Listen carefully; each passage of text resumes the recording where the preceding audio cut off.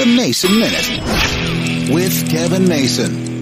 I was watching some old television show the other day, and the young kids, if you will, were going out to play miniature golf. And I've talked about how putt-putt golf courses went away, but miniature golf in general seems to be making a comeback, or at least that's what they're saying, it's making a comeback, because millennials, Generation Z, they like to do things communally. They like to go out and hang out in groups and do things in groups, and what's a good group activity? Miniature golf. I always enjoyed miniature golf when I was a kid. In fact, growing up in Illinois, we played the putt-putt, and then when I moved to Virginia Beach, because it was a beach tourist place, there were a lot of jungle golf locations. And we go out and play every now and again, just some place to hang out and some place to meet girls, to have a good time, and we'll just waste some time, I guess. And it was cheap fun. And it's one of those things that I know went away, and I don't quite understand why. But miniature golf is making some sort of comeback. We're looking for activities to get out and do something that are cheap, that are fun, and that are communal. Something to think about. But miniature golf, I wish I could play. My back isn't as good as it used to be.